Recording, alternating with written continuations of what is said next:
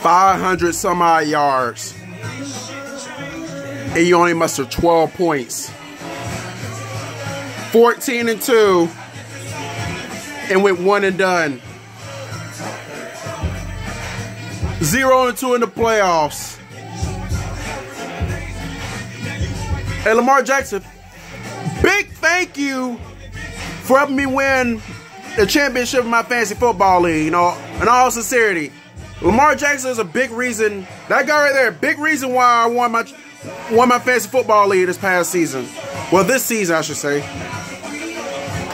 But you mean to tell me you can get, like, you yourself can get 400 some odd yards, you know, 300 in the air, 100 some odd on the ground, and your team only managed to muster 12 points? As for the Titans, hey, first the Patriots, now the Ravens. Salute.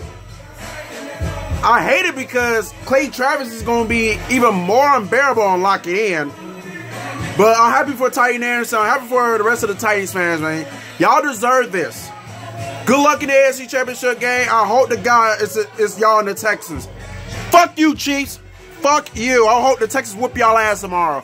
And I'm going to pull a Sports Live. Well, if y'all lose tomorrow, Chiefs, I will laugh. So you better win. I'm going to tell you this, Titans. If the Chiefs do win, if the Chiefs do win, y'all better go to the Super Bowl. Titans, y'all better go to the Super Bowl. Y'all better beat the shit out the Chiefs. Fuck them motherfucking Chiefs. But congratulations to the Titans. Y'all did it again. 9-7. Roll Warriors. Respect. Derrick Henry. I hate the fact he played for Bama, but dude's a monster. He may be the second best player that Bama had in the draft.